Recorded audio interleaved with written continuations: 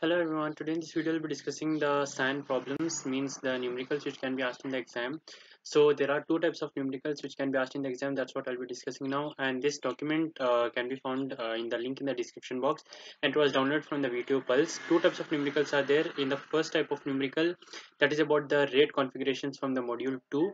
So two examples are discussed, I'll be discussing that, and after that we have from the module 1 another type of numerical which is regarding the disk performance. Okay, so the few formulas are there which I'll be discussing, and that will be sufficient for the numerical part. Okay, so without wasting any more time, let's get started. Before starting, make sure the like button, subscribe to my channel for more videos like this, and let's get started.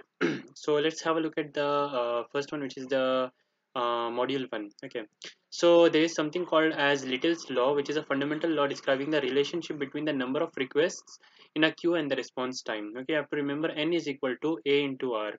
N is nothing but total number of requests in the queuing system. Okay, so listen carefully. In the starting part you might not understand, but if you watch this video till the end, hopefully you'll get to know. Okay, so don't miss any part. A is nothing but the arrival time. Okay, arrival time, everything they will give you. Arrival time also. R is nothing but average response time. Okay, arrival time, response time, multiply, you will get the value of n, which is total number of requests. Okay, another law is there which is called as utilization law. In this, u is equal to a into rs. A is nothing but the arrival time, rs is nothing but the service time. Okay, service time, if you multiply both, you'll be getting the u, which is utilization. Okay, and from the arrival rate we can calculate the ra is another concept.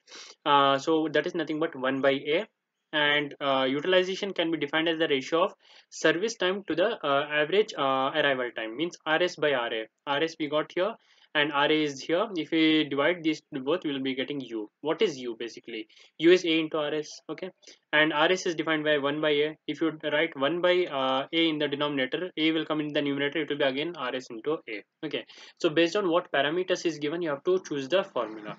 Now the formulas are clear. Let's have a look at the first example. I'll zoom in a little bit. Okay, see, consider a disk IO system in which the IO request arrives at a rate of 80 IOPS. Okay, request arrives at a rate of 80 IOPS. What does that mean? This is the value of small a, right? So note it down.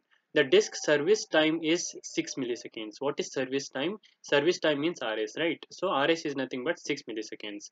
And they have asked us to compute four things, which is utilization, which is nothing but U, total response time, average queue size, total time spent by the request in a queue. Okay, so some of these things you might not be heard in the previous discussion, but anyways we'll be discussing that here. The formulas are also here, so all the things will be covered. Okay, so arrival time A is given as 80 IOPS, and R is nothing but 6. What is the value of U? They have asked utilization, right? So U is equal to A into RS. A is nothing but 80 and RS is 6. So you have to convert the 80 input output per second into milliseconds. So you'll be dividing by 1000 and you'll be getting 0.08. And that you'll be multiplying with A. This is what? This is, sorry, this is A. You'll be multiplying with RS. RS is 6. This is also in millisecond, right? So everything should be in the same order. Okay, like milliseconds. 6 into 0.08, that will be 0.48. Okay, that was about the utilization. Next, they have asked the total response time. How do you calculate total response time? That is given by the formula RS divided by 1 minus U. Okay, RS is 6, 1 minus U is value calculated here. Just substitute, you will be getting the total response time. Done. Next, they have asked average queue size. That is nothing but U into U divided by 1 minus U. 0.48 into 0.48 divided by 1 minus 0.48, you will be getting this answer 0.44. Last one, total time spent by the rest in a queue, by the request in a queue. So total time spent is nothing but U into R. Okay, these formulas like that only you have to by heart easily. 4 questions they might ask for 8 marks. Okay, easily you can score 8 marks in 2 minutes. 0.48 into 11.5. 11.5, where we find out? We find out here total response time. So we'll be getting 5.52 milliseconds. That's your final answer. Okay, that was about the first kind of problem, which is the disk performance. Okay, this is the disk performance problem.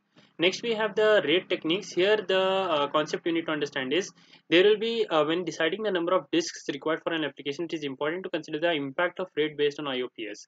Impact of rate based on IOPS means input output per second.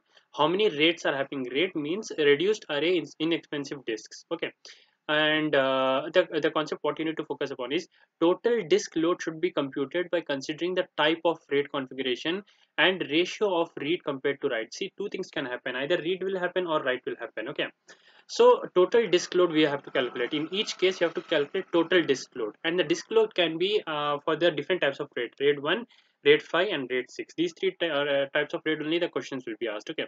So we have the write penalties and the read penalties for all of these. So if all of these things are getting confused for you, don't worry, we'll be discussing each thing one by one separately. Then the things might be clear for you. Okay, so listen carefully. Consider an application that generates 5200 IOPS with 60% of them being as reads. Okay, so 5200 IOPS means input output requests are there per second, and 60% of them are read requests. Requests can be of two types, either write or read. So 60% are read. Okay, that's what is given. Calculate the disk load. That's the first question. Two questions are there. The first one is calculate the disk loads in RAID 5, RAID 1 and RAID 6. Okay, calculate the number of disks required for the application HDD, which is hard disk drive, with a specification maximum of 180 IOPS is used. Okay, so this is the information given. Let's see how to approach this solution. According to the given problem statement, 5200 IOPS, 60% of them are read. Obviously, if 60% is read, 40% will be right. Among 5200, 60% means 3120 are reads and 40% means 2080 are writes. We have got how many reads and how many writes are there. Now, that's the first thing you have to find out always. Okay, how many read are there, how many write are there. Okay. Next thing they have asked in RAID 5, RAID 1 and RAID 6, what is the disk load? So in disk load also for RAID 5, RAID 5, RAID 1 and RAID 6, you have to calculate read and write both rates. Okay. So here in RAID 5, the write penalty is 4. The write penalties you have to keep in mind. Read penalty will always be 1. Let it be RAID 1, RAID 5 or RAID 6. Read penalty will be 1. Write penalty will differ. Okay. Write penalty in RAID 1 is 2. Write penalty in RAID 5 is 4. Write penalty in RAID 1 is 6. RAID 6 is 6. Okay. So with respect to write, in RAID 5 the write penalty is 4. Therefore, every one write instruction will result in 4 write instructions. So and with respect to read, one read instruction will result in one read operation. Done. So based on that, how many of them were reads? 3120, right? So 3120 into 1, that is 3120 only. Okay, that many disk load is there. What about write? 2080 write were there, but for every write you will be having 4 operations, write operations, right? Because in RAID 5 the penalty is 4. So you'll be multiplying this answer. This answer is nothing but how many writes are there? 2080 into 4, you will get 8320. Total is nothing but add these two, you'll get the total amount of penalty. 11,400. Now the second question they have asked, number of disks required for the application. 180 IOPS is used. So if 180 IOPS is used, just divide this number by 180. So you'll get 64. Same thing follow for the RAID 1 also. Just change the number of penalties and the just change the number of penalties. In 6 also you'll be doing the same thing. Moving on the second type of problem in the second topic. Here a slight difference is there, but everything is same. Listen carefully. Application has 1000 heavy users at a peak 2. 2000 users at peak 1. Okay, and read write ratio is also given to us. We have to calculate the and also overhead of 10% is given to us. Okay, these are the things given. Calculate IOPS requirement for RAID 1, RAID 5, RAID 6. Compute number of drives required in different application environment if 130 IOPS is used. Okay, so first thing what you need to calculate is how many IOPS are going on. In 1000 heavy users with 2 IOPS, multiply them, you will get 2000. 2000 typical users with 1 IOPS, the second line of this question, you will get 2000. 2000, 2000, 4000 IOPS. Overhead is 10%, so add 10% to this one, you will get as 4400 IOPS. How many are read, how many are write? By using the ratio 2:1, you will calculate how many are read, how many are write. This many are read, this many are write. Now, since you have got the read and write, do the same thing what you did in the previous case. RAID 1, calculate this answer. HDD divided by 130 because the case they have given here as 130 in this case, right? That's what you will be doing for the RAID 5 and RAID 6 as well. Okay, that's all, easy 8 marks. Make sure hit the like button, subscribe to my channel for more videos like this. Thank you so much for watching. I'll see you in the next one.